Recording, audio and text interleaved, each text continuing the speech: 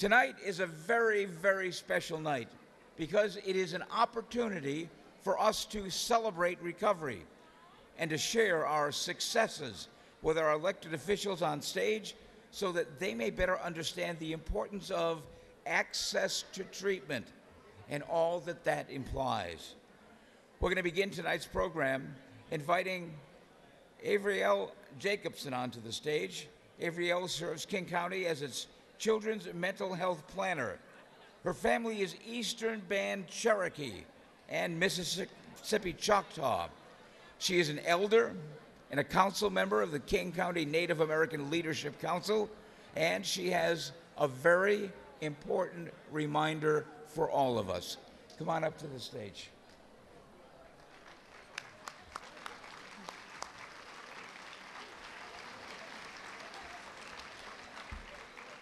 Thanks, Neil. Osio, Ostaiga, Aya Oni Anuia, Aya Oni Gilohi, Aya Aliste Yamuya.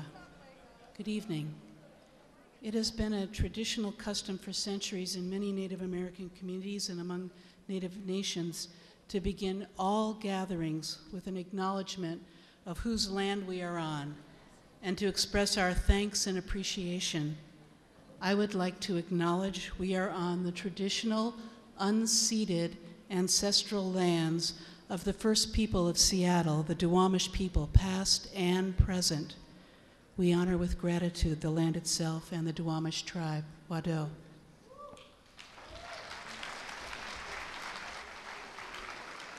Thank you, Avreayl.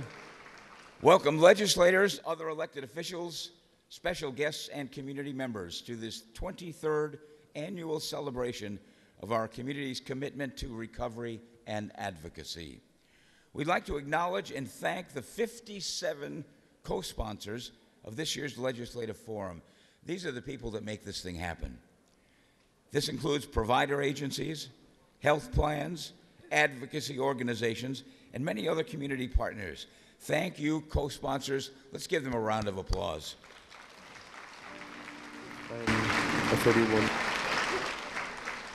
We're going to meet the legislators on stage in just a moment.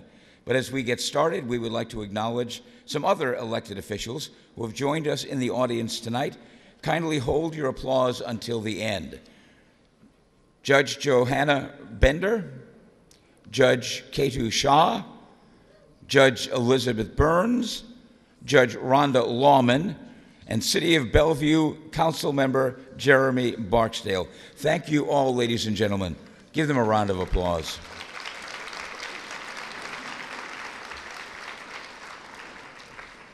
Legislators, I would like to go through and get each of you to say quickly who you are, what district you represent, and the communities that you represent. And just very briefly, we'll have a chance for questions later.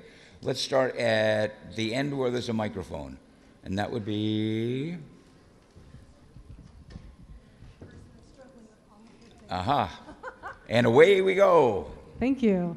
Good evening, everyone. My name is Noelle Frame. I'm the state representative for the 36th district. You're sitting in it right now, so welcome to the 36th. Our district encompasses the northwest corner of the city of Seattle. We have part of South Lake Union, Belltown, Queen Anne, Inner Bay, Magnolia, Ballard, part of Finney Ridge, and Greenwood, Crown Hill, Loyal Heights. It's a lot. Thank you so much for joining us tonight. Hi, my name is Mia Gregerson, and I represent the 33rd Legislative District, which is the communities of Burien, SeaTac, Normandy Park, Renton, Kent, unincorporated, and Des Moines. I'm Bob Hasagawa, Senator and General Cookie Monster for the Senate. I represent the 11th Legislative District, which is a little bit of South Seattle, the Soto area, and Beacon Hill, South Park, Georgetown, Tukwila. Yeah, shout out.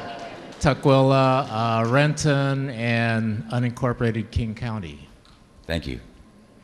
Good evening. I have the honor of representing the 33rd Legislative District. I'm Tina Orwell. I'm the seatmate with Mia. We share the same area, which includes a bit of South Park as well as the other areas in SeaTac and surrounding the airport. Good evening. I am Claire Wilson, Senator in the 30th Legislative District, and that covers Algona, Pacific, Milton, a little bit of Des Moines, unincorporated Auburn, and all of Federal Way. Frank? I'm Frank Chop from the 43rd District in Seattle. I'm Senator Patty Cooter from the 48th Legislative District. I get to represent the best parts of Bellevue, Redmond, and Kirkland. And also all of Yarrow Point, Hunts Point, Medina, and Clyde Hill. Hi, everybody. I'm Mona Doss. I'm Senator from the 47th District, which includes Kent, Covington, and Auburn. And it is an honor and pleasure to be here with you tonight. Good evening, everyone. I'm Roger Goodman, representative from the 45th Legislative District, which is Redmond, Kirkland, Sammamish, Duval, and Woodinville.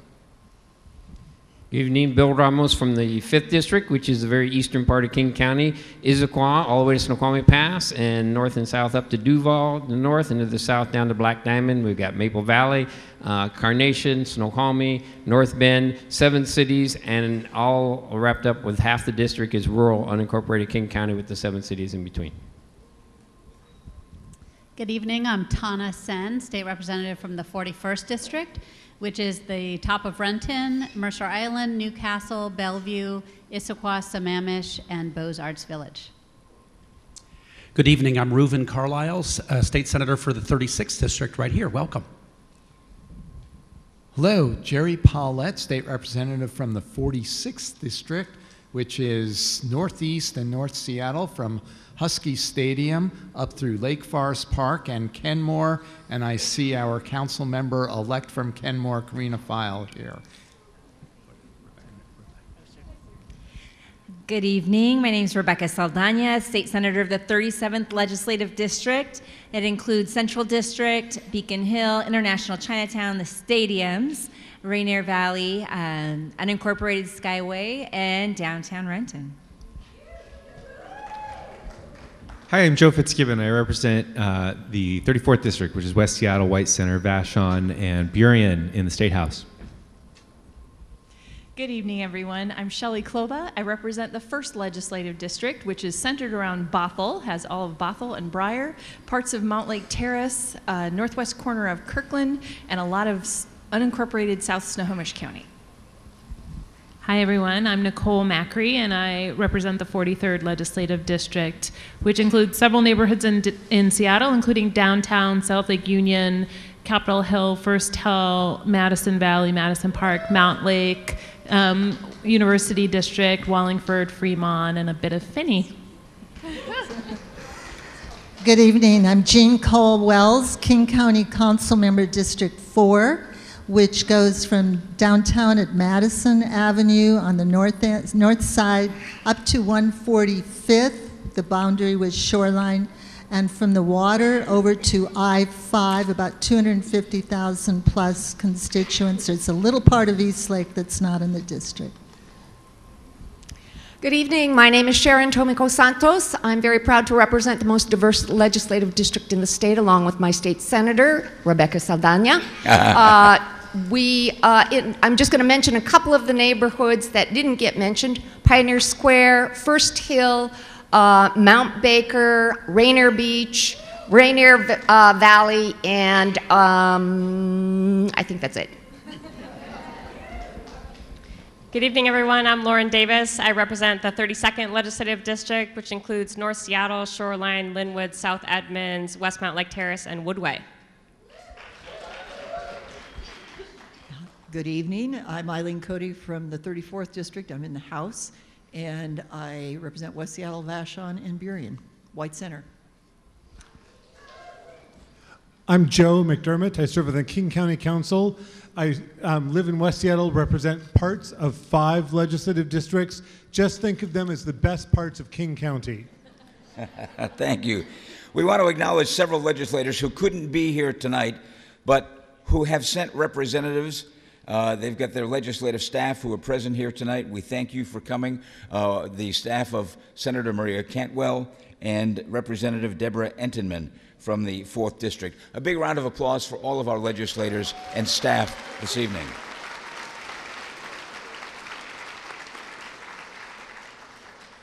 Our first speaker tonight is a true friend of treatment and recovery.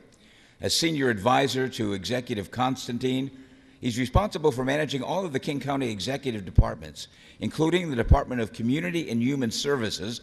By the way, they are our host for the evening, and for coordinating key policies and strategic direction for the county. He's Seattle born and raised and began his career as a legislative assistant to former Representative Jim McDermott. He's a proud citizen of the Cherokee Nation, and he helped establish Cherokee Nation's first Washington, D.C. office, serving as the nation's lead advocate before Congress and federal agencies.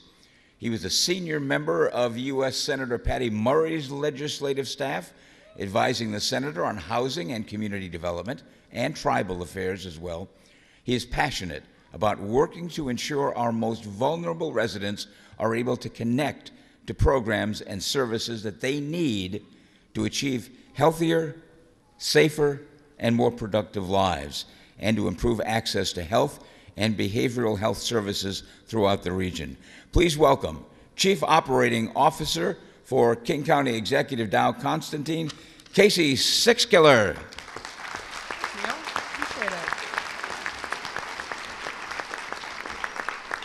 Good evening. Okay, that was lame, you guys. Good evening. All right, there we go.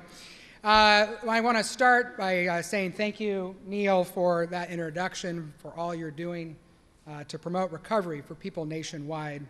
Every bit makes a difference, and you're helping lead the charge. I also want to add to the list of acknowledgments of elected officials, King County Councilmember Claudia Balducci, who's here someplace. She's also the chair of our budget committee right now, so if you haven't asked, she's the person to see.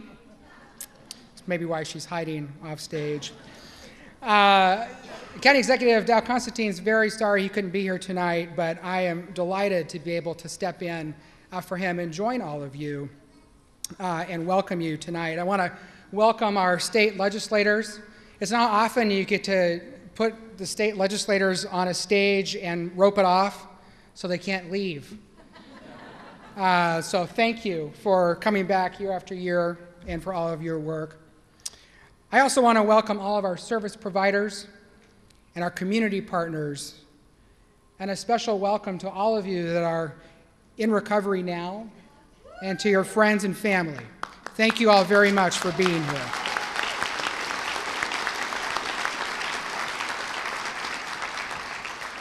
Now, King County government has been responsible for coordinating publicly funded mental health and substance use services for our region for nearly 30 years. It is a responsibility that we take very seriously, and it's one that we work every day to make sure that we are improving and meeting folks where they are. In 2018, King County served nearly 93,000 people, providing a variety of behavioral health treatment services and supports. 20% of those 93,000 were kids and young adults. We're committed to finding ways to improve access to treatment and to ensuring the best quality of care for our residents. For example, over the past 2 years, we have more than doubled the number of locations to access medication-assisted treatment to combat our opiate addiction crisis. We're implementing new programs to reach out to people in our county jails, in our shelters, and encampments to offer these life-saving treatment services.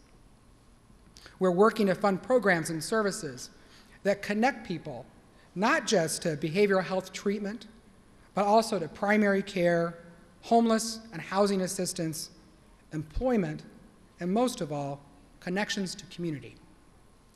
Our vision is for an integrated healthcare system where people can get the treatment they need, when and where they need it.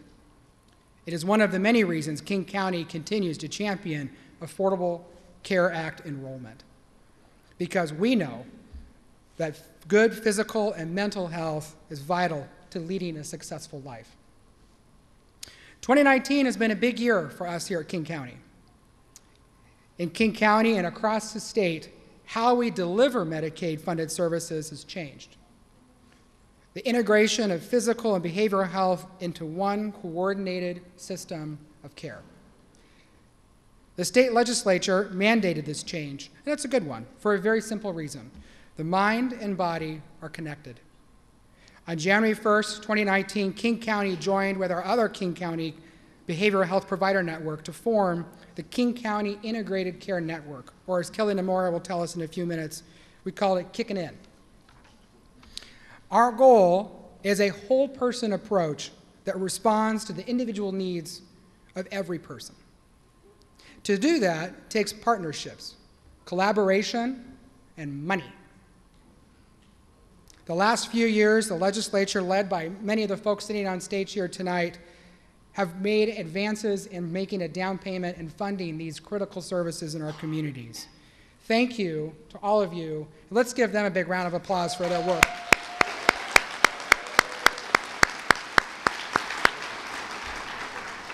I know the stories you hear tonight are going to continue to give you incentive and the examples you need for your colleagues to continue that important work down in Olympia when you come back together at the beginning of the year. We applaud the call for more community treatment rather than inpatient hospitalizations, but the money's got to follow that promise. Our message tonight is clear. Prevention works.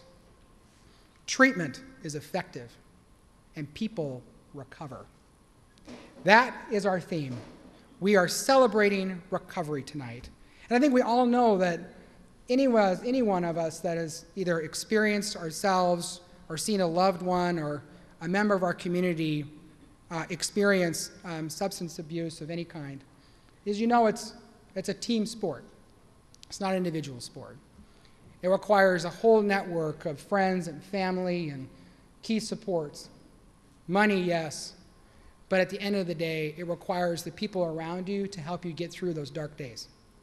Tonight, we get to celebrate those who are going to tell us about their journey and also be joined by so many friends and supporters here in the audience tonight. And I want to give a special shout out to our providers and to SEIU 1099. SEIU 1099, or 1199, sorry, who represents many of these professionals providing this work. So thank you very much for being here. As I said, tonight in a few minutes you're going to hear some of the stories from our community members. Their stories are powerful. They are the reason this work is so important, and I'm so thankful you're all here and look forward to joining you on this important work as we move ahead. Have a wonderful evening. Thank you.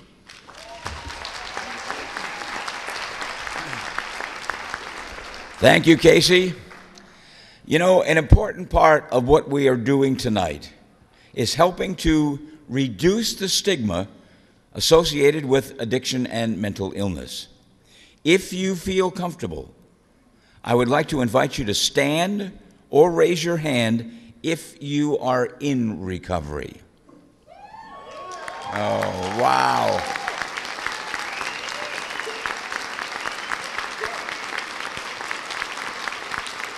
I love it.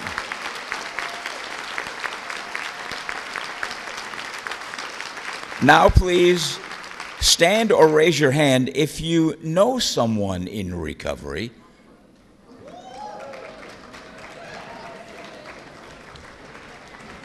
Next, I would like you to stand or raise your hand if you have lost someone to mental health or substance use disorders. We honor them tonight, and we thank you. Please take your seats and give yourselves and each other another big round of applause.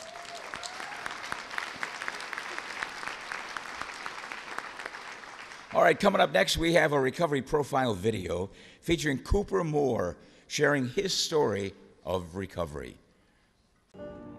I'm a 31-year-old white guy. I'm gay.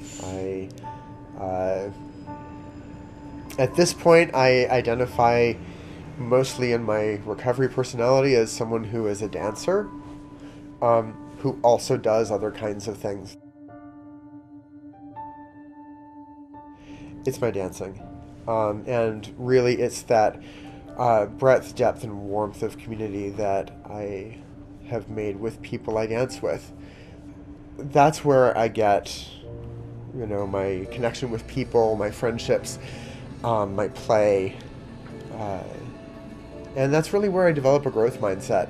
I go and I spend some time studying it, I spend some time practicing it, and then I go out and I play at the social dances, and you get those moments that are just divine. You laugh, you say thank you from your heart, you see people and you're just like jazzed to be there. As I developed and matured into, the social dancer that I am now, I've found that the things that eluded me in the recovery communities were really present in dancing. And that's really just a matter of that, like, this well-made shoe of recovery was not one that happened to fit the person trying to get into it.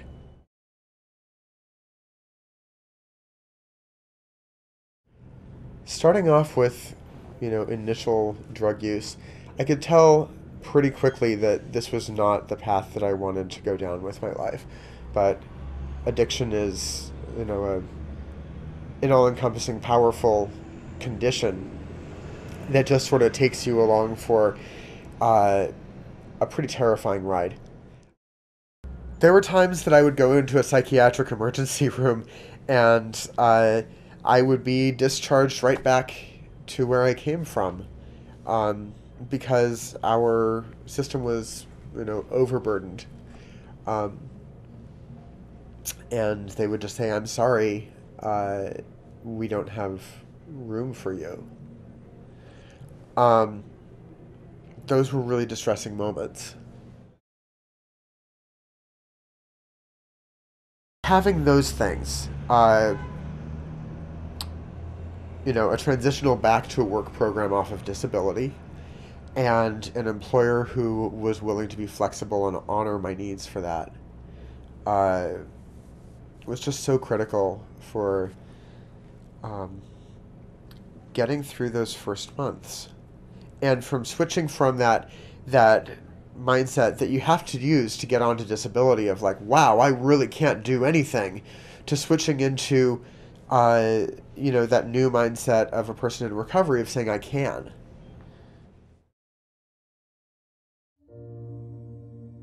The people who I had known for something like 10 years of chronic relapse in the recovery community all started to say at the same time that something had changed. And I felt it too. That gave me hope for change, because it was something that was within me, and it was real, and it was different.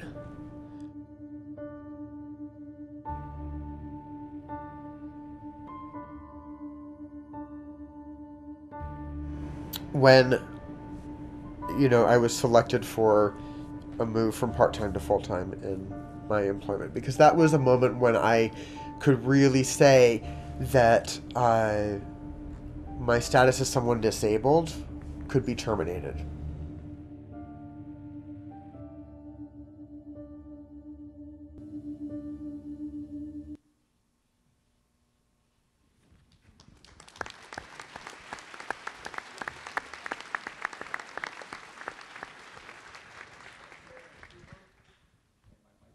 For some reason. There we go. Thank you very much, Cooper. Cooper's in the audience tonight. It's so important to put a face and a voice on recovery. And Cooper, you are an inspiration. Our next speaker is Kelli Nomura, Director of the King County Behavioral Health and Recovery Division. Kelli brings over 30 years of experience working in the local behavioral health community. Prior to being appointed as the division director, Kelli served as the division's interim director, leading the division during a time of historical change. Kelli was instrumental in the creation of the King County Integrated Care Network. Now, this is one-of-a-kind model. It's very unique to King County. It's a new partnership between King County Behavioral Health and Recovery Division and the provider agencies who serve the region's Medicaid population. And under Kelli's leadership, the Behavioral Health and Recovery Division also launched the Behavioral Health Administrative Services Organization, which provides both crisis and non-crisis services to all residents of King County. Please give a warm welcome to the Behavioral Health and Recovery Division Director, Kelli Nomura. Kelli?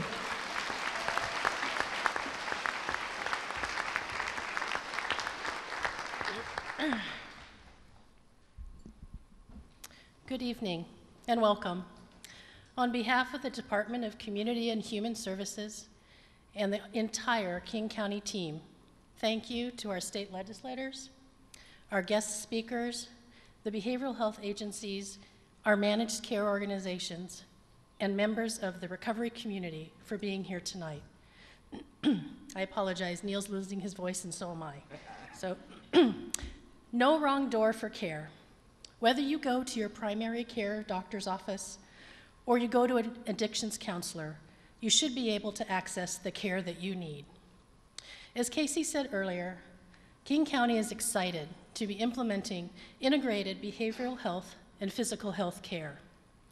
But as integration started earlier this year, we realized that it's not as strong as it needs to be.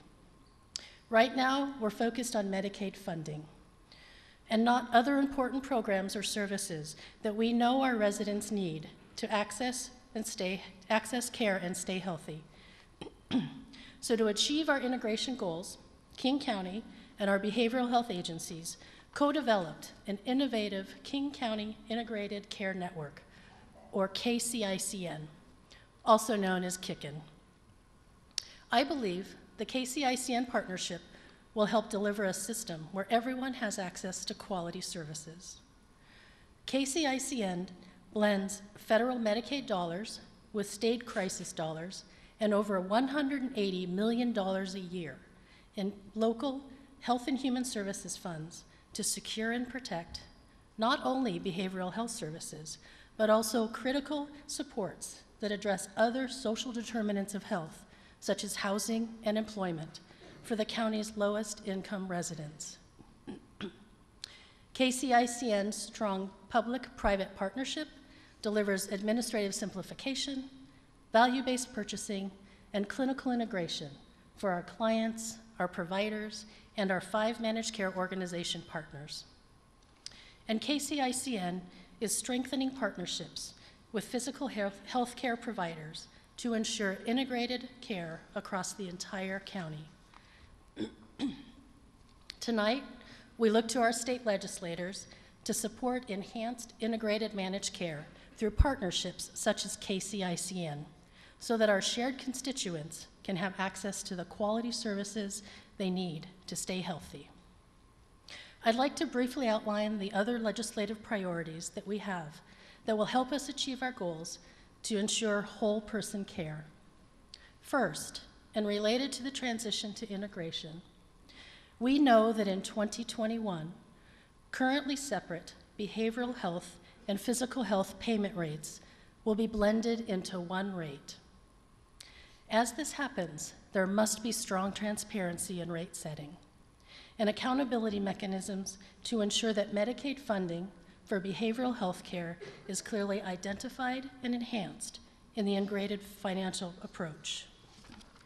This will help eliminate the guessing game for providers, counties, managed care organizations, and the public. Second, you just heard Cooper describe his personal experience of being released back to his previous situation because the system just did not have room for him. We must continue to invest in community-based capacity to support care close to home.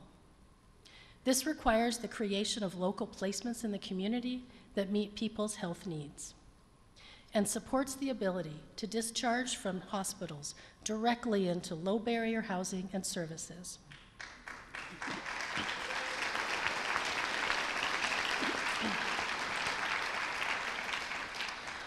We support the plan to create local capacity for those discharging from the state psychiatric hospital.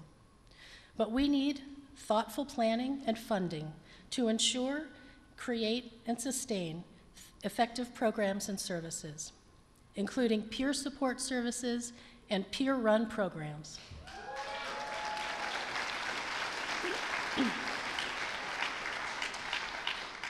And it's crucial that we continue to invest in core rates so that our providers have a strong workforce to deliver the care that our communities need. And finally, King County has important federal priorities, including the need to promote coordinated care and safety by aligning substance use disorder confidentiality rules with HIPAA regulations. This is critical for the successful integration of behavioral health and physical health care. Common confidentiality standards will promote integration while protecting people's safety and privacy. The incredible personal stories that you hear tonight demonstrate the importance of investing in behavioral health services and funding access to treatment, housing, and supportive services to all in our community. Thank you so much for being here tonight. Now I'd like to introduce one of our representatives from one of the King County ICN provider agencies, Claudia Delegri. Claudia is President of Behavioral Health for CMAR Community Health Centers, which provides integrated physical and behavioral health services here in King County and across other counties in the state. Claudia is also a member of KCICN's Executive Committee and currently co-chair of the King County Mid Behavioral Health Sales Tax Fund Advisory Board. Please join me in welcoming Claudia.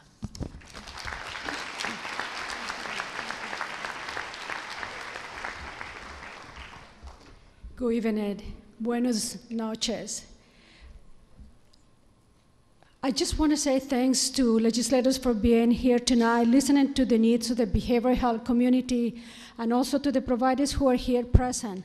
But especially I want to say thanks to you, the people who are in recovery.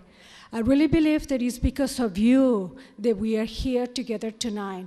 It's because of you that we have inspiration, and I have inspiration of my whole career of 25 years in behavioral health, finding reasons why to continue serving you. But we as a system have failed you many, many times. And I hope that tonight, our legislators and the people who are here are able to see the needs of the community and what do we need to do to resolve the gaps. For people who are not familiar with CMAR Community Health Centers, some of the legislators are. CMAR Community Health Center is an organization that provides integrated care. We don't only provide primary care, but we also provide behavioral health services, substance abuse. We have residential facilities, maternity support services, housing, many, many services across Washington State. Currently, we provide services in many counties. We have 32 medical clinics. We have 42 behavioral health sites, and many of our sites are being integrated. One of the things I had noticed across Washington State is that with the changes that we had done in managed care and the changes that had happened to transform the behavioral health system, we have moved all the behavioral health resources into a managed care system. We have become a fully Medicaid system for behavioral health. But what happened with that? When we have a fully Medicaid system, all of those who are non-Medicaid patients, all of those who are uninsured, all of those who are new in this country, do not have a way to receive services. We're down to crisis services. Non-Medicaid patients will receive crisis services, but they are not eligible for any other services in Washington State. But here in King County, we're trying to do something different. And in King County, all the association of providers have come together as a network with King County and start saying, we're going to do something different. We're going to protect the system that provides services to behavioral health clients, where we are not going to differentiate if you are a Medicaid or if you are a non-Medicaid patient. In our system, in our current system here in King County, a patient comes to any of our facilities, and I don't have to say, oh, you are non-Medicaid. Let me tell you where you need to go, what are you eligible for. Here in King County, we're still able to provide Medicaid or non-Medicaid clients with the same type of services. In other parts of the county, we're really struggling to recover the cadence of payments that we have for residential treatment services. Here in King County, the King County and the King County Network, because they contract directly with managed care, it has helped us to continue receiving all of the residential payments in a regular basis. We as a network of providers have been trying to do a lot of things to improve the system that we have here in King County. We're looking at utilization management as a provider network. We're looking to do more outreach, to try ways to engage our patients, to make sure that anybody who has received a tiered assignment is in our system receiving services. But we're also looking at metrics. We're looking at the metrics that managed care is interested in, to make sure that we provide those metrics and start showing that our patients in behavioral health can get better. One of the things for me as a primary care provider as well as a behavioral health provider is being able to bridge the gap between primary care and behavioral health. So one of the things that we are putting a lot of effort is making sure that metrics that we have in primary care carry over to the metrics of behavioral health. So we have patients that can get holistically well, where we have conditions, chronic conditions like cardio, any issues with heart disease, diabetes, any chronic diseases can also be in the same way treated in the way we're treating depression, we're treating anxiety. So we can treat our clients in all of the different chronic diseases in the same way. I invite you to support what we're doing here in King County. I believe that we are here together with all 46 providers can make people to get better, and we believe in recovery. I want to say thanks for being here tonight and to give him his own time to speak about the experience as a provider.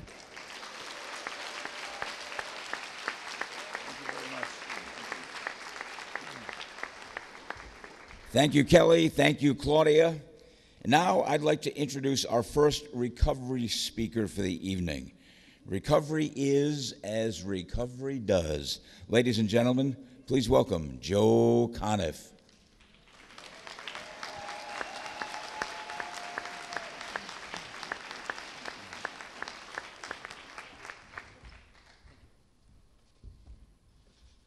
Good evening. Truly grateful to be up here tonight. Thanks for everybody showing up, supporting this. So my name's Joe. I'm a post 9/11 Navy veteran. I'm a father who enjoys time at the beach and skateboarding with his daughter. I'm a partner in a committed relationship. I'm a community organizer, a son, a brother, and an uncle. My recovery from a substance use disorder is the glue that holds my life together today. In my younger years, I watched daily as my mother struggled with chronic back pain and the overprescribing of her narcotic medication. This would often result in my going to work with my father, who worked for an organized crime family, and we would frequently be in bars or environments saturated with alcoholism and gambling. I assumed that difficulties in life could be managed through drugs or alcohol, and wouldn't realize how inaccurate that was until I was 32 years old. As a teen, I began to drink and use cocaine as a means to cope, open up, and access new social circles. I joined the military at 19, hoping to receive structure and accountability, not realizing that I would carry my habits with me. I enjoyed brief success with the Navy as an aviation explosives tech during periods when I didn't have access to substances. My colleagues and I worked and played hard, and I would often be drunk or using drugs. And finally, after 3 years, my substance use caught up to me and I was discharged for cocaine use in 2005. I returned home to a supportive family, but was still unable to awaken to the fact that I alone was responsible for my career loss. Before long, I was back deep in addiction, 24 years old, and living in a rundown drug house. One morning, I woke to my close friend Pat in a heroin overdose. I called 911, gave them the address, and the house filled with police 7 minutes later. We had been under investigation, and I was immediately handcuffed to a chair while they searched the home. Pat died on the stretcher before his body left the house. I felt demoralized and utter helplessness of where my using had led me. I was unable to help Pat, or myself for that matter. I moved around the Midwest for the next 2 years, trying to shut out the pain and disbelief I felt around Pat's death. In 2008, I relocated to Seattle to pursue a relationship and inevitably continued my using there. Shortly thereafter, in 2011, my daughter was born, and I wasn't present for the birth. I was loaded, running from the fear of fatherhood and commitment. And by my daughter's second month, We were under the same roof, but for the next 3 years, I remained heavily intoxicated in between working hours. Due to my use, my home life had become increasingly difficult, and I left to the streets in late 2014. I dove headfirst into self-medicating my shame and remorse, was introduced to heroin, and it quickly became my master. I remained homeless for 5 months through the winter, hustling the drug in downtown Seattle to try to stave off dope sickness. I slept in doorways, I smoked cigarette butts off the ground, I rarely bathed, and I lost 40 pounds. I was arrested for the last time in 2015 for selling heroin to an undercover officer and was then arraigned in King County Drug Diversion Court. I was exhausted, I was tired of the jail stints and in the withdrawals, and the road to sanity and sobriety seemed absolutely impossible. It was in custody that I ran into a guy I knew from the streets. He was in the program, sober, and appeared healthy and confident. He recommended I give myself a chance by opting to give the program a try. I accepted and went on to participate in the Transitional Recovery Program at the Mailing Regional Justice Center in Kent, detox from heroin, and attended treatment classes and 12-step meetings in the jail. I also took part in the Incarcerated Veterans Program while there. I completed treatment in August of 2015 at the jail with 100 days of abstinence, and the obsession to use was gone. Through the Washington Department of Veterans Affairs, I received transitional supportive housing and obtained Medicaid, EBT, and housing and essential needs assistance. I became a member at the Recovery Cafe, attended yoga classes, and teacher training there, and embraced the community as well.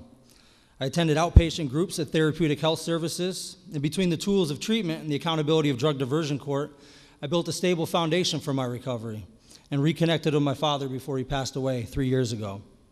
In April of 2017, I came back full circle and was hired by Therapeutic Health Services to serve as a resource specialist and peer counselor to drug court participants.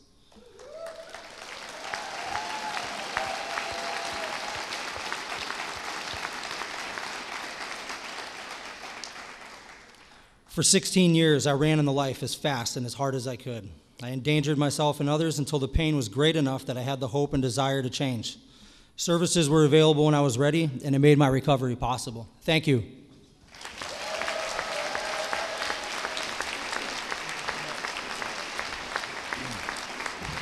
Wow. How about that?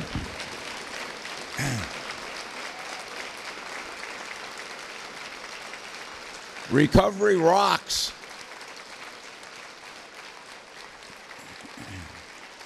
Thank you, Joe, for sharing your inspirational journey of recovery with us, what it was like, what happened, and most importantly, what it's like now. Thank you, Joe. Next, we have another personal story of experience, strength, and hope and recovery. Please welcome to the stage Teresa Anderson-Harper, and she's going to share her story with you.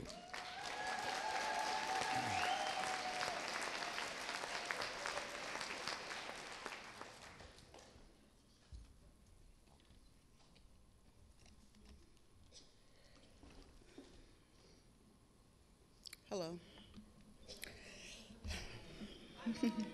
Hi, baby.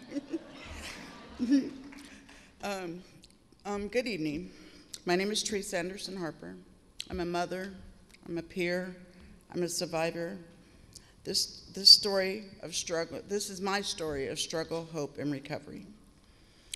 I want to share with you a picture of me at 18, an 18-year-old me, a new mom, with 2 kids in diapers. I went straight from a straight-A student to being trapped in my home with a husband who physically and psychologically abused me on a daily basis. Drugs and violence were intertwined for him, and with 2 babies to care for and no path to safety, I was swept up in the chaos of our home. By the age of 25 years, I was considered chronically dependent myself. Looking back, it was clear I was using drugs to self-medicate. It was my only way to numb myself to the trauma of the chaos of my life. But to outsiders, it looked like a choice that I was choosing to make unknown to me. I also had a serious mental health condition that had never been diagnosed. After my periods of active use, I gave birth to 8 children. Across my periods of active use, I gave birth to 8 children and gave up 3 for adoption. I had run-ins with law enforcement that seemed never ending. I was in and out of jail for 3 or 4 months of the year, and I had 3 prison stays. And though the first few arrests were for drugs, the majority weren't for new crimes. They were for things like missed appointments with my corrections officer or simply being in a neighborhood where I happened to have lived, because my home, the only home I had, happened to be in a part of town that law enforcement forbid me from entering because it was said to be a high drug trafficking area. Mixed up in all of this were many attempts to get connected to treatment. I went to perinatal treatment services, I went to THS, I went to Sound, went to Valley Cities, Puget Sound Hospital, inpatient, outpatient, you name it, I tried it. Now that I'm a certified peer, I know recovery isn't linear. It's normal to need 5, 10, or even 20 tries before you find a treatment option that really works. But I didn't know that back then. A never-ending cycle of jail and treatment was crushing me. Family Treatment Court takes a wraparound approach where everyone gathers at one table. Everyone gathers at one table. All things are going on. So all things that are going on in a person's life are at the one table for the parents, including their kids. This, when I came into Family Treatment Court, I was also just entered King County Drug Court. I was looking at 2 10-year charges that were going to run concurrently. This was life-changing for me, that the two were willing to work together. There was no more having to catch the bus to thousands of places or having to choose between the needs of my adult children, my younger ones, and myself. It took these providers and programs working together across boundaries to lift me up and keep me afloat long enough to make progress on the road to recovery. My real ability to heal and change came from participating in behavioral health services, intensive outpatient treatment, and DBT, which is an incredible mental health program that helps with emotion regulation. Through the co-occurring program at Valley Cities, I was taught about being dually diagnosed, what that meant for my substance abuse and my mental health issues, and how one could trigger one and the other could trigger the other. An important part of my experience is that I sometimes hear voices. We used to think it was because of my substance use, but with help from the providers, learned that it was a separate condition altogether. Through Valley Cities, I found a support group for people who hear voices, which helped me normalize my diagnosis and build new coping skills. My providers also encouraged me to build a healthy support network in my community and use it, not just to better myself, but to support my children. You know what they say, it takes a village. It is the sum of all these programs and providers who helped me find stability.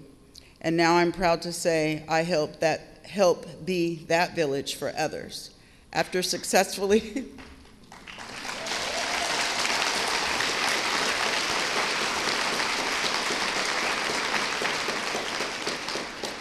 After successfully reunifying with my children, I became a Washington State peer counselor, trained facilitator,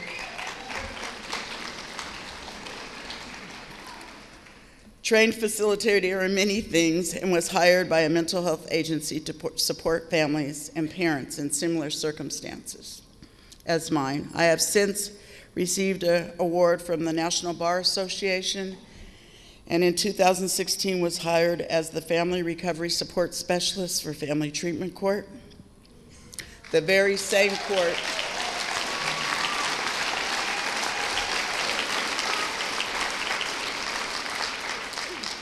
the very same program that changed everything for me. Integrated wraparound behavioral health services paved the way on my road to recovery, and it's an honor to work every day on providing the same for others.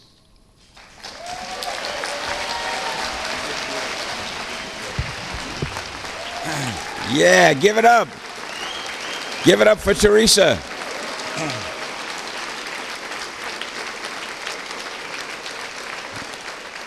These personal stories of recovery are part of the evening that I certainly most look forward to.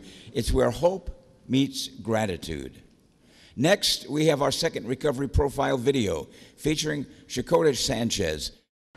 My name is Shakota Sanchez. I am 41 years old and I live in Seattle, Washington. I am a third-generation alcoholic with mental health. I struggle with bipolar, schizoaffective disorder, with audio hallucinations. I have anxiety disorder. I didn't tell anyone about it until I was in my 30s. With the drinking, I started drinking when I was around 11, and then when I was 15, I quit. I made a conscious effort to quit drinking. I got involved in my culture. I'm Native American. I got involved in my culture, singing and dancing, powwow, and that became really important to me. And yeah, I became clean and sober because of it. I started drinking again when I was 19 years old. I couldn't hide my depression anymore. I started to talk about suicide, and my friends and family started to get worried about me. I've been to treatment between inpatient and outpatient between 12 and 13 times. And one of the main reasons is because the first group of times that I went, I had never really worked on my mental health. Like that's a big component of it. Such a big component that a lot of people don't realize. I didn't realize it for a really, really long time. I thought that it was all just don't drink and everything will get better. I am currently on a housing program. I have my own apartment, but it's subsidized through a housing voucher.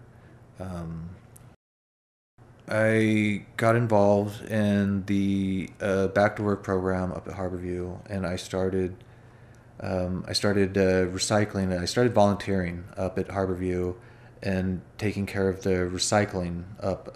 They do the recycling for the entire hospital, and it can lead you in a couple different directions. And I decided to inquire about DVR and going back to school, and I wasn't sure what I wanted to do, and I was always kind of interested in welding, and so now I'm just starting my second year up at South Seattle in the welding fabrication program, and I love it. You know, I'm doing really well.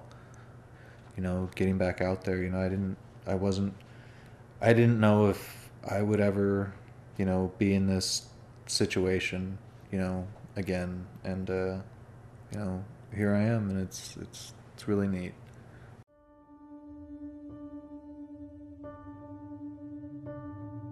Actually, right now, my proudest moment is actually making the Dean's List this last quarter.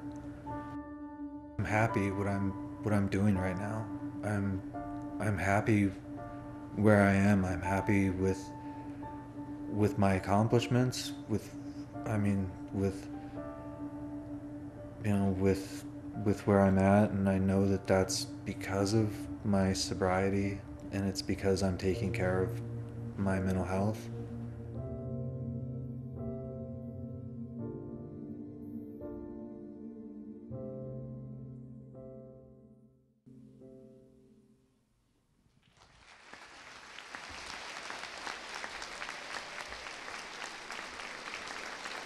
Thank you, Shakota. Shakota is also here with us in the audience tonight. Thank you for coming, and thank you for sharing that story. Now for our next recovery speaker, please welcome to the stage Joey Wilson.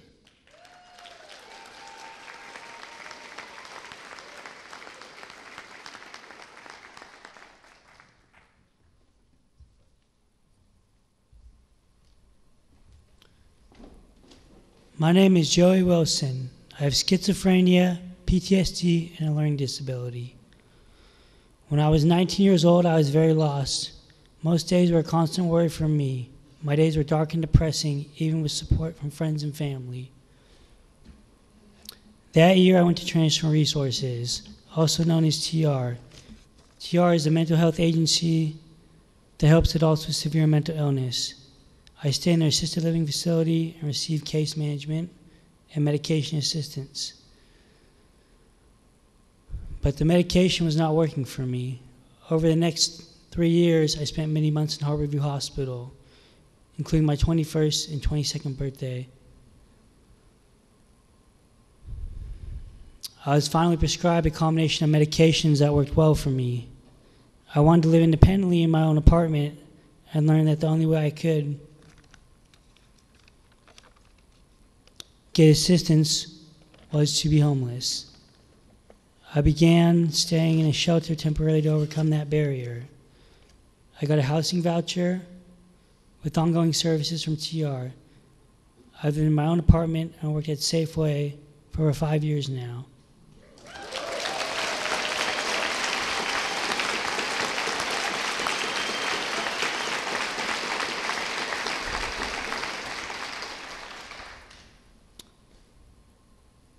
TR gave me hope. They never gave up on me, and they helped give me a future. I'm happy to tell you I haven't gone back to the hospital in the past 6 years.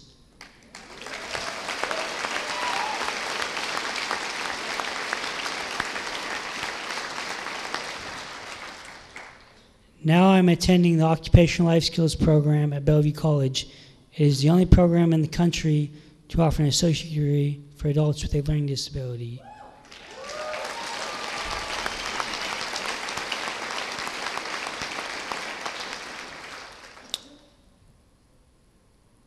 I'm my fourth and final year at OLS. After graduating, I would like to go on to get my bachelor's degree. I also have become a mental health advocate. People like me have to jump through so many hoops in the mental health system. The housing wait lists for people with serious mental illness are very long. There are not enough support in group homes for people to get their high school diploma or attend college. I want to make things easier for others like me.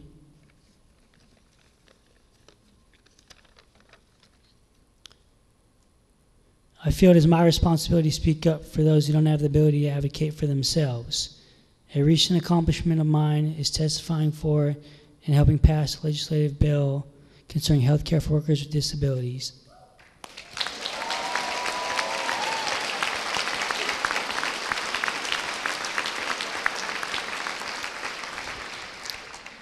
The bill raises the income cap limit and eliminates age restrictions so people can keep their Medicaid while advancing their careers and reaching their full potential.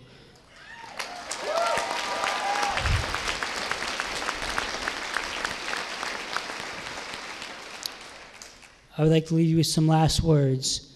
No matter what your situation or circumstance is, keep hope alive and never be afraid to speak up because your voice matters. Thank you for your time.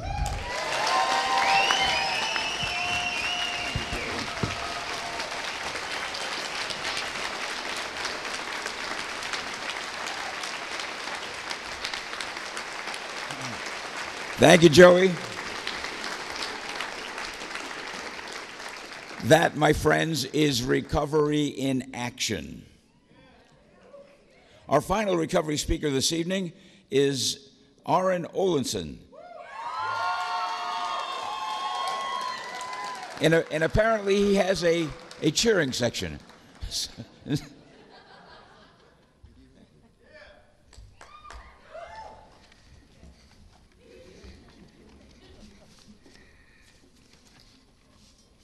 Good evening. I would like to start off by saying how truly blessed I am and truly grateful to be able to share my story with you guys tonight. This is probably one of the highest points in my recovery, and excuse me if I get a little emotional, but thank each and every one of you for being here tonight.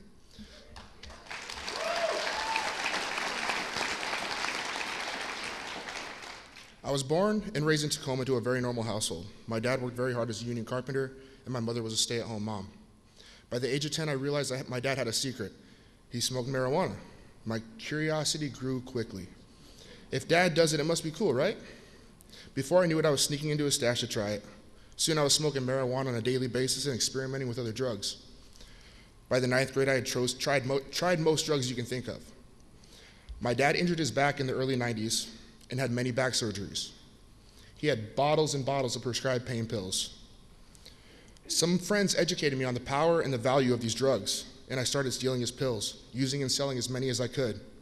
By sophomore year, I was fully addicted to opiates, along with dabbling in cocaine and methamphetamines. I graduated high school by the skin of my teeth. After high school, I started selling large quantities of pot and OxyContin. I had my first real run-in with the law at 19. I was sentenced to Kitsap County Drug Court and had my first taste of inpatient treatment. I graduated drug court, but it wasn't long until I started drinking and the cycle started again. Drinking led me to parties, which led me to meth, which led me right back to Oxy. At the time, OxyContin was much harder to come by and much more expensive. So my dealer showed me this new stuff, heroin. And that's when my life spun completely out of control. The next 6 years of my life were absolute hell on earth. I was in and out of jail, treatment, prison, hospitals. I had health issues like infections and blood clots from IV heroin and meth use. I tried every which way to get recovery, detox, 30, 60, 90, 6-month treatment programs. I tried Suboxone and methadone. These years of my life looked like this: get a job, start to rebuild my life, and then tear it all down because I could not seem to get recovery for anything.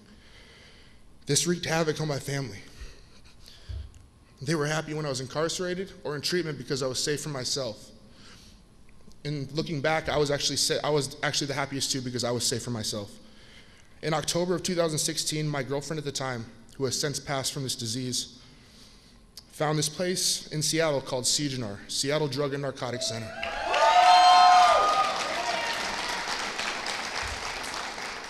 A long-term residential behavior modification program with work therapy.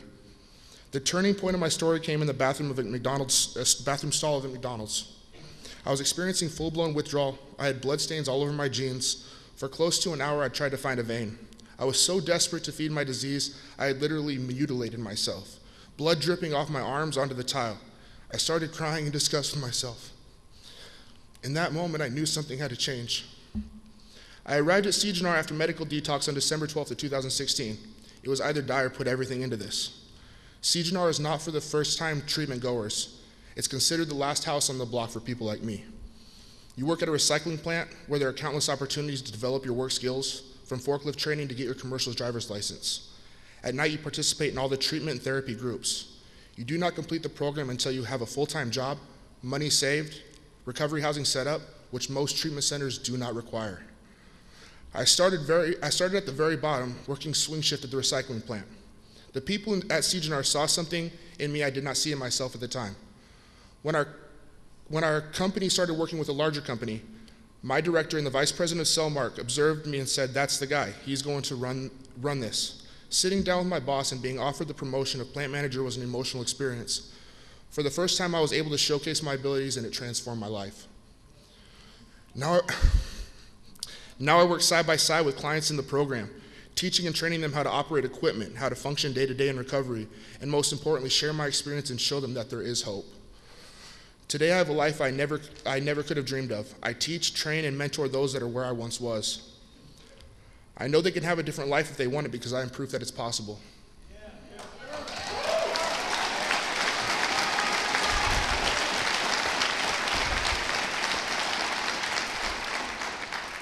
I absolutely love and cherish my job and everything CJNAR has given me. I have friends I call family. I have my family in my life. I pay my bills, and I get to give back. I wanted something different. I didn't know what it was or how to get it, but CJNAR showed me how, and I am so truly grateful at this life in recovery that I have today. Thank you.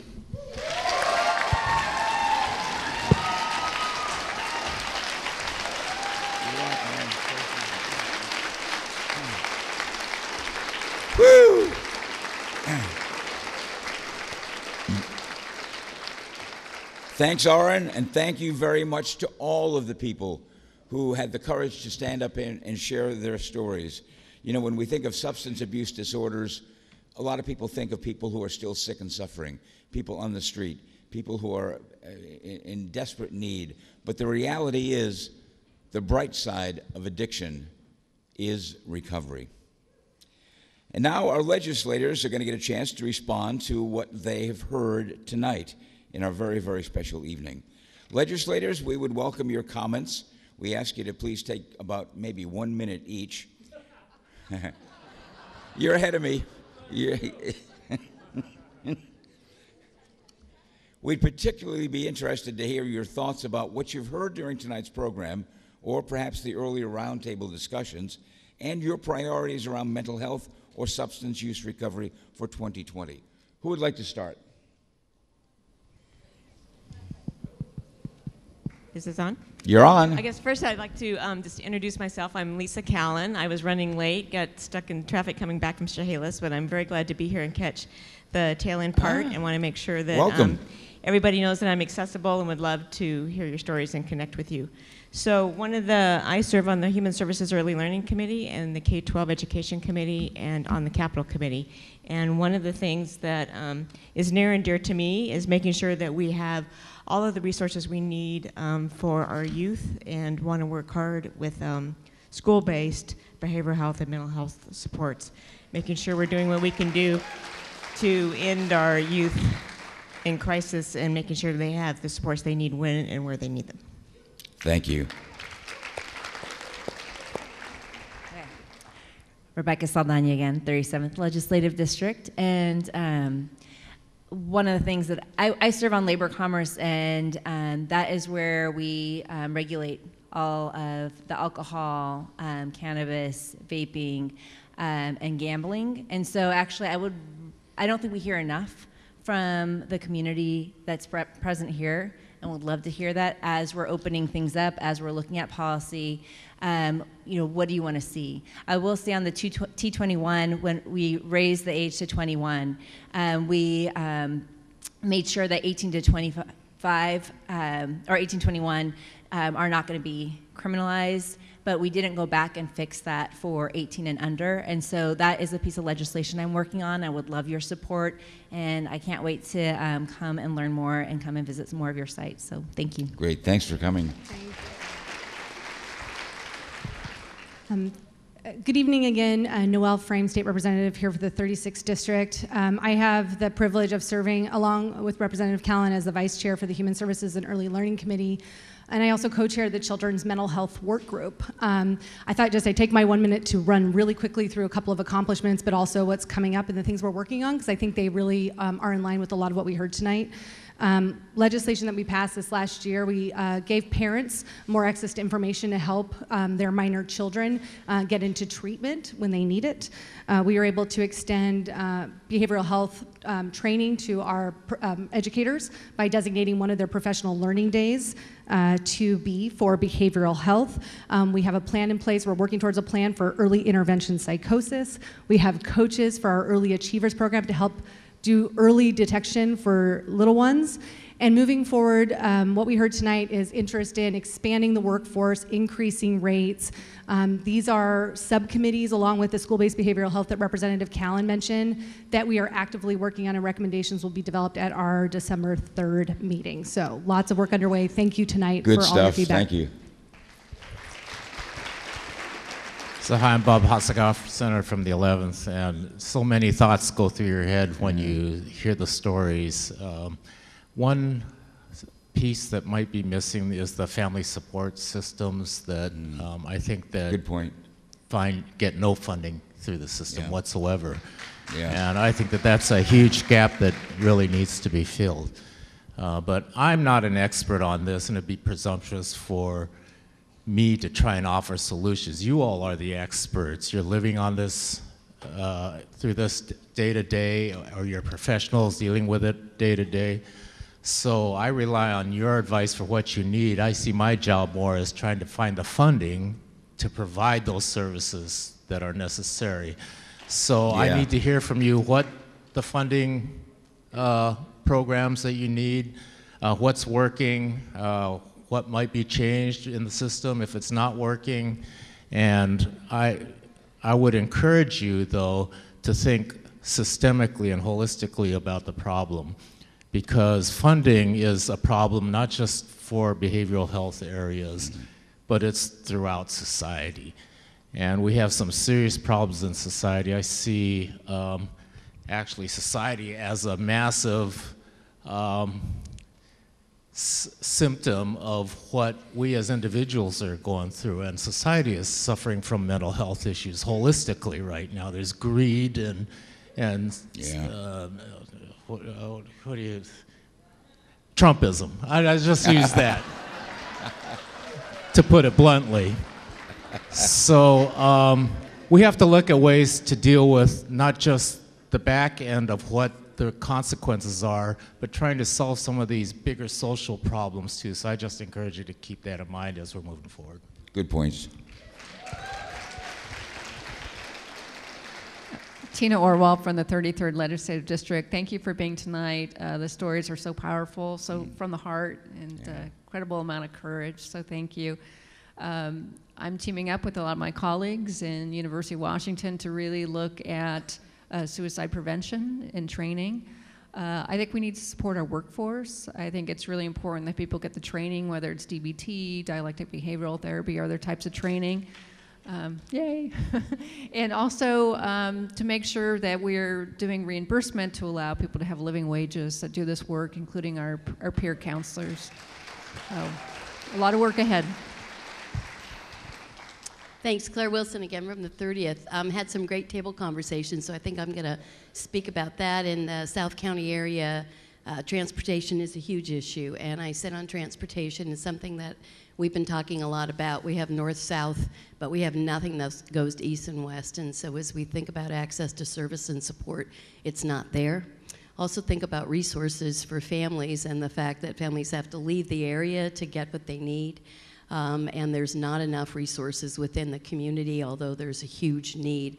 And the further you are from the urban core, the further you are away from those services and support. So those are huge issues to me.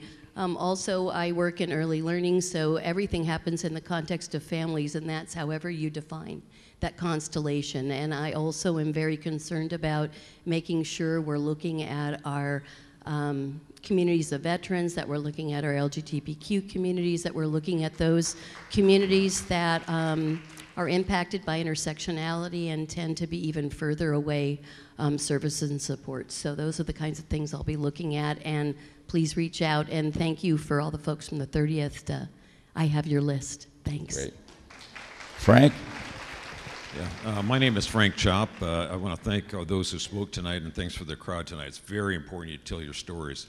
We've made a lot of progress the last few years here on priorities like the Behavioral Health Institute, the Behavioral Health Teaching Hospital, supportive housing for people in recovery. That's extremely important, as well as investments in workforce. But briefly, I want to talk about my sister. She's 75 years old and has been suffering from bipolar disease for about, well, decades. And the other day, actually last night, I had dinner with her, and she said, Frankie, by the way, you're not going to call me Frankie. That's for my sister. At any rate, she says, Frankie, my new drug for treatment is $5,000. And I figured, well, per month, right? Or no, per year. And she said, no, per month. Whoa. $5,000 for a prescription to treat her disease, $60,000 a year. Now, she has insurance. Her copay is $250 a month, and she's got a loving family and a lot of support network. But what we need is a different dynamic about this, because there are people dying on the street, as you well know. So I'd like to have, I'll propose a bill, it'll take a while to get done, a bill so that a doctor or a nurse practitioner can write a prescription for a home, a supportive home with supportive services. Wow. Because in actuality, that rental voucher or partnership with a nonprofit housing provider is going to be less expensive for the whole society, but also in terms of comparing it with things that we already assume we're going to pay for, like prescription drugs and other things like that. So I hope you work with me to figure out how to do this. We need some input to make sure it actually works. But someday, We got to end this homelessness and do it in a way that makes sense in comparison to everything else we're doing. Thank you very much. Well said. Well said. Good evening again, Patty Cooter, State Senator from the 48th, and I chair the Housing Stability and Affordability Committee.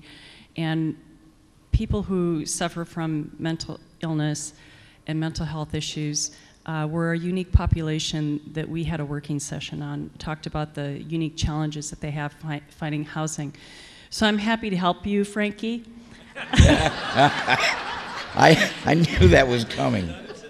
With your bill, but it is something that we are looking at in terms of we need to make sure that everyone has a home, but those who have unique challenges, we need to make sure that there are wraparound services and the support that's needed, permanent supportive housing in a lot of cases for folks who need that.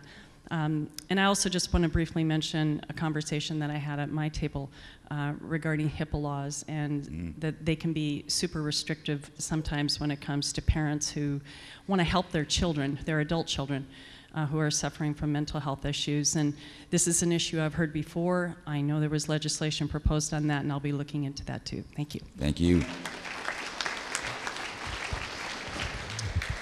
Hi, everybody. Mona Das from the 47th District. I'm one of the newest members of the legislature. And so what I spent my interim doing is, along with Patty, Senator Cooter, I'm vice chair for the Housing Affordability Committee, and we spent a lot of time out in the community in Yakima and Walla Walla and Spokane and all around to just see what the best solutions are out there. I'm so touched by the stories that that you all shared tonight. Thank you so much for your courage and bravery. I know how hard it is to share those deeply personal stories, and they help me understand what's working and where we need to go. So I look forward to working with all my colleagues here to make sure that we end this cycle and keep going. Thank you. Roger Goodman, Neil, you and I worked together, 17 years ago. Or longer. I Yeah. actually was the MC of this event years ago as the that's legislative right. chair for what used to be called the Alcoholism and Substance Abuse Administrative Board before Right, it became right. Behavioral Health. And there weren't very many people in the audience back then. The stigma was so strong. Family members didn't show up to support their loved ones. And look at you today. We have this huge venue. Yeah. Right?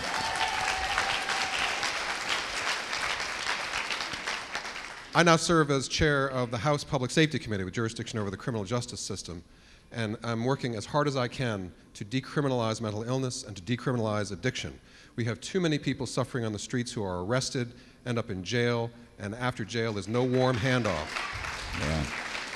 And so, actually with my colleague Lauren Davis here, who you'll hear from in a moment, we have gotten some funding, grant programs to divert those who are suffering from behavioral health crisis before arrest, away from jail to therapeutic alternatives, and if they are in jail, the warm handoff to a therapeutic alternative. And now working with the courts so that those who come before the court can have assessment on site, can have a peer navigator to take them through their journey back to functioning properly in society. So. Thank you, Roger. Hi, Bill Ramos again from the 5th. I just thank you all for everything you've done. But most important, what I'm seeing here is access. When you need it, access is the critical piece that we just have to make sure it's there and remove the stigma. Today, interesting because I'm on the college committee, and we just started a task force to look at what we can do to improve the counselors that are available in the colleges and technical colleges we have out there so that we can catch things as quickly as we can and help students that are in place there now that need help. So we'll be working on that. Thank you very much. I'm Tana Sen, once again, and I chair the Human Services and Early Learning Committee. And when I think about that committee, I think upstream. And that is what I'm very focused on. We're doing a lot of work to make sure that kiddos get the social emotional learning and the infant mental health care that they need. And it seems like a lot of, I'm sure you guys all understand infant mental health, but we even know that's that kind of connection between the mom and the baby and social emotional learning skills and the development for self-regulation. giving ourselves, giving our young people the tools that they need to be resilient as they move up across life. So we're looking to expand mental health consultation for childcare, because kids get kicked out of preschool even more than they do out of K-12. So talk about going upstream and problems at an early age. The other issue that I just want to mention that we talked about a lot at our table is also the need for diversifying the workforce so that people are able to talk to and get treatment from people from their own communities. And that's another thing that I'm very focused on. Thanks. Hi, I'm Reuven Carlisle, Senator for the 36th District. For a number of years, I've been trying to close a tax break worth about $40 million for 3 of the largest prescription drug warehousing companies in the nation and use that money for opioid abuse treatment services. My goal was inspired by Joey's comments where he said, keep hope alive. One of my goals this year is to work with Representative Davis to close that tax break and invest those dollars in direct services here in our state. Nicely said. Jerry Paulette, 46th District.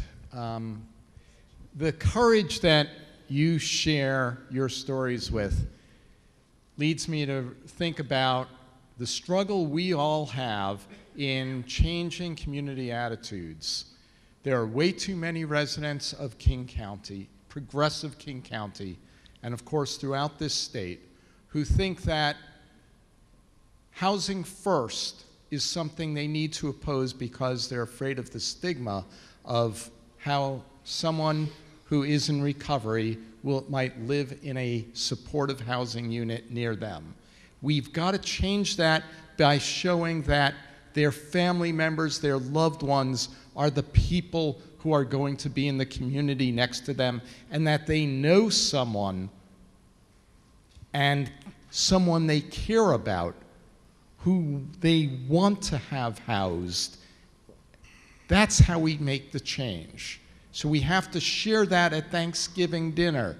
We have to share that in our community groups. We've got to get out there and share it in our churches, in our synagogues, in our mosques, and talk about housing first is for all of us. It's not just for someone else who we want to sweep under the table. And what we have to sweep away is the meanness of people who say, not here, and the meanness of people who say, God, we're not going to allow any supportive medical community centers, safe injection sites in our community, but we don't understand that if you don't, you're spreading the disease and illness and offering no hope of getting people into treatment. So we've got to say, let's do it here. That's our message. And let's do it now. So I again want to just thank everybody who shared their stories of recovery and everybody who has their own story of recovery that they didn't get to share on stage, but they're thinking about and that they're sharing with their friends and family and coworkers and loved ones. It really matters, not just that we, the legislators, and you, the recovery community, share these stories with each other. We need to share these stories out with the world, because we hear so much in the media about when somebody is let down by the system, when the system fails and somebody doesn't get treatment and recovery in time.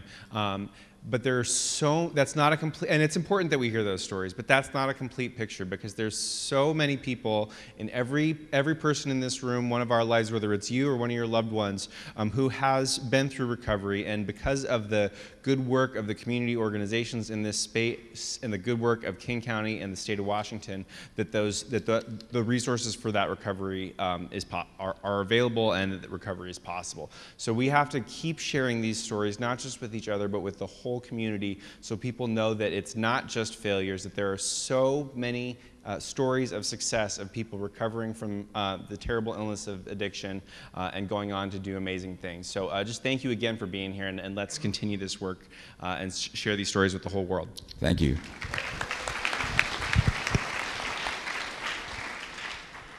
Hello, everyone. Shelley Kloba, representing the 1st Legislative District, and I sit on the Commerce and Gaming Committee in the House. And one of the ways that overlaps with some of the stories and things we've heard tonight is around problem gambling. And there can be debate on whether or not it's an addiction. It certainly is something that can lead to tremendous financial and personal ruin. And so I've been very concerned about that, serving on Commerce and Gaming. And so two things that are some good news. Last year we passed a bill that creates a gambling self-exclusion. So this is an opportunity, yay, someone knows what that is. If you are someone who struggles to control any of your gaming activity, this system would allow you to fill out one form in one place that is not in a casino that you could then be barred from access to gambling at other sites. We're hoping to make sure that eventually it is for everything across the state. So that work is in rulemaking right now. And then the other part that I'm really excited about, and I think that coming to this particular event several years in a row, it influenced how I thought about it. We passed a budget proviso that creates a problem gambling task force. It was, I think, a fairly agreed upon notion that we don't fully understand the number of people in our state who are affected by a gambling disorder. And so it started with, we need to find out, number one, how many people are affected, but also is the amount of treatment that we're doing appropriate and adequate? The general thinking is no, it's not, but we're digging deeper into that. And the part that I want to thank you all about is about recovery and making me understand recovery and that it is possible. And when we wrote this budget proviso, we specified that we're looking at prevention and treatment and recovery services that are available in this state and what we hope to do. So I really want to thank you for the work that you do and just the daily lives that you lead that are brave and valiant in the face of some really difficult things. So thank you. Nice. Again, I'm Nicole Macri, representing the 43rd Legislative District. In addition to my work in the legislature, I work at DESC, the Downtown Emergency Service Center, and so have great gratitude and respect for all the folks who spoke tonight, all the folks who showed up, and all the people who are working to bring stability back to their own lives, many of whom I work with every single day. I want to say that I work on a number of things in the legislature, access to housing among the top things that I think are essential. And I really am grateful for the comments tonight about people sharing their stories of finding housing and how important having a stable home has meant to their own recovery. I heard a mention of the Housing and Essential Needs Program, which is an issue that I'm going to work on again for the third year in a row in the legislature in 2020 to make sure that the many people living with behavioral health disabilities have access to housing that they can afford and the support that they need. I also work a lot on access to health care, and I was grateful to hear comments about acknowledging that many people in our community still don't have access to health care, and we're going to continue to work on that because that access to health care is the pathway to recovery. I have been coming to this forum for many years, and I, like Roger was reflecting on when there were a lot fewer people, and actually not as many young people, so I want to thank all the young people who have showed up. We had a landmark year last year in the legislature. It was truly historic. The policies and investments that we made in behavioral health, that was only possible because of thousands of advocates from across the state pushing us to do the right thing. So keep at it, keep doing it. And finally, I want to acknowledge that more people in King County died of methamphetamine-related overdoses than any other kind of substance use-related overdoses. And we as a legislature need to get smarter and think more broadly about substance use disorder engagement and treatment, and make sure that we're creating a system that is flexible and responsive to the needs that people are actually experiencing in our communities. So I'm looking forward to doing that as well. Thank you. Again, Jeannie Cole-Wells, King County Council Member District 4, and we are in that here. And I am the council representative on the Mid-Advisory Committee, and I chair the Health, Housing, Human Services Committee. And this year I'm chairing the King County Board of Health. And in all three ways, I am working very hard on everything that we've been talking about here tonight. A year and a half after I started on the council, my 23-year-old nephew died of an overdose. And a year after that, his father, my husband's brother, died from alcoholism and substance abuse as well. So it's become very personal to me. And there are two things that I really found very poignant, well, a lot of things in what was said tonight in the recovery stories, but certainly the references to those individuals who have experienced homelessness. And our council right now, especially Council Members McDermott and Balducci and I, have been working on getting through the legislation to create a King County Regional Homelessness Authority to consolidate Seattle's efforts and the county's efforts. It's been really tough to get that through the King County Council. We're hoping we can do so by December 11th, our last meeting for the year. So stay tuned on that. The second thing that I found it was really so poignant to me was the stories about the recovery that people are experiencing, fortunately. I wish that individuals who take part in Safe Seattle and Moms Against Seattle and all the individuals around this region who thought the Como television so-called, whatever it was, documentary, so-called, Seattle is Dying, was accurate. The stigmatizing, the stereotyping have just been horrible. And if they could hear the stories that we heard tonight and the many other stories that others could be telling, I would hope that would make a difference. So I, just like others have said here tonight, it's really important for you to tell the stories. Thank you. Thank you.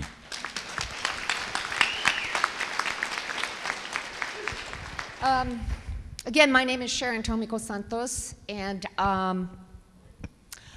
I want to begin by, again, thanking all of you who shared your stories with us. I think, to me, one of the strongest images that came out in your stories is that you are sons and daughters, you are parents, you are spouses and partners, you are friends, and you are heroes. Because one of the things, clearly what your stories were centering on was hope. And it was about removing that stigma that is such a barrier for so many of us whose family members experience mental health, substance abuse issues. And so I want to thank you, because you're heroes. You tell me that success is possible, and you give me hope. Last year I talked about my nephew, who we didn't realize was experiencing mental health issues until he tried to commit suicide. But today I want to talk more about my grandson who lived with me, who came to live with me after he was discharged from jail. He needed a safe place to stay. And as many of you have said over and over again, this is not a linear path. And for those of you in the audience who are family members, you know how hard it is to see your loved one every time trying to climb up and to fall back down, to climb up again and fall back again. So you've given me hope that my grandson will eventually reach that level of success that all of you are experiencing in recovery. And so I want to thank you for that. And I especially want to give a call out to ACRS, who's in the house. I see you, Michael. And I know Joseph was here as well. Because it's so important to have our community-based organizations that are providing culturally competent care for our individuals. Because every person who suffers from substance abuse and mental health issues is a different person. Yeah. They have different needs. And we have to meet those needs on an individual basis. And so I have to really express my gratitude for ACRS and for all of those who are providing that individualized need for each and every person in King County. And let me just end with this, because I know it's a little over a minute, but somebody talked about integrative health, the mental and the physical health, and how glad we are that that's the direction in which we're moving. But I also want to say we have to not just talk about an integrative health with mental and physical health. We have to talk about integrative systems, because you have to have the health care, you have to have the housing, you have to have the economic opportunities, the job training, you have to have education, you have to have family support. All of these pieces work together. And so the thing that I want to end with is a piece that came out of our table conversation, and I'll leave with a Pacific Islander quotation, that in order to move where you want to go, all paddles have to be in the water. And so let's make sure that all of our paddles are in the water. Thank you. Yeah.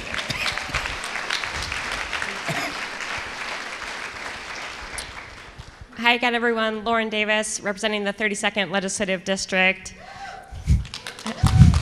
So behavioral health is actually the primary reason I'm standing up here. It's the reason I ran for office. I identify as a person in recovery from mental health challenges. I am the daughter of a parent who's been in active addiction my whole life. My best friend, Ricky, tonight's photographer, celebrated 7 years in long-term recovery earlier this year. And that's so much of why I'm here. My day job is I serve as the executive director of the Washington Recovery Alliance. You may have seen the purple t-shirts. That's us.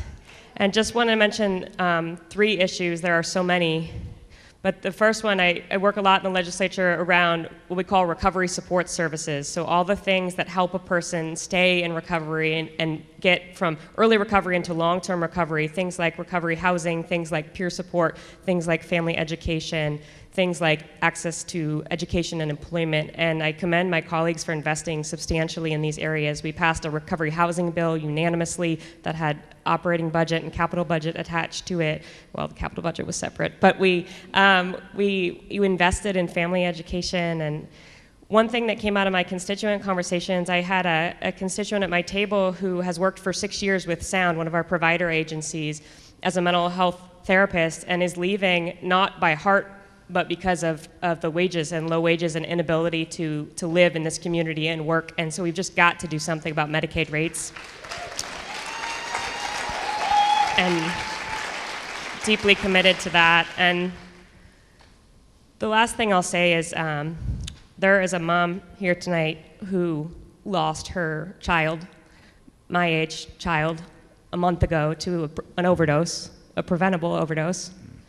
And her child, Chelsea, we had her twice in the hospital and in detox begging for treatment, and we failed her child. and her child was taken off life support about a month ago. And so I'm really proud and grateful for Representative Cody and looking forward to working with her on a bill to facilitate immediate access to inpatient treatment so that we never lose another precious child. Thank you.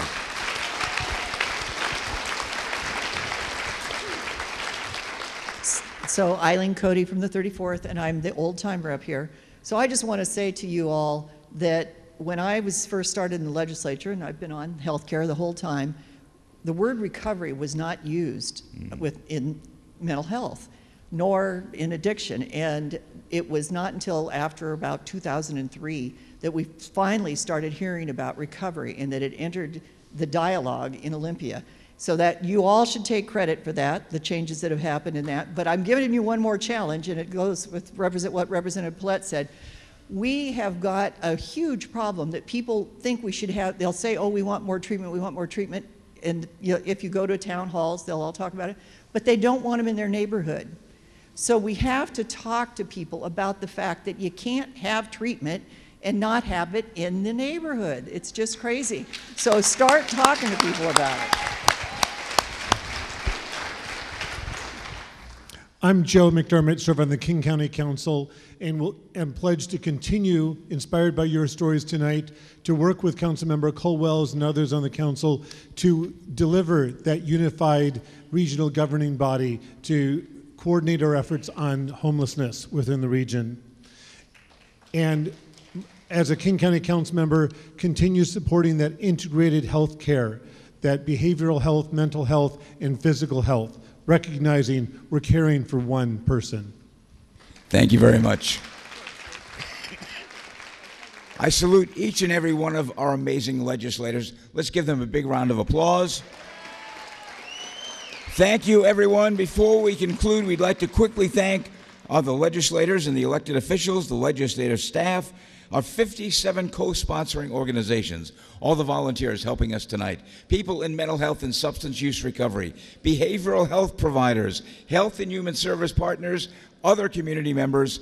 Thanks so much. And a special shout out to Amanda Flatley, who organized this amazing event tonight.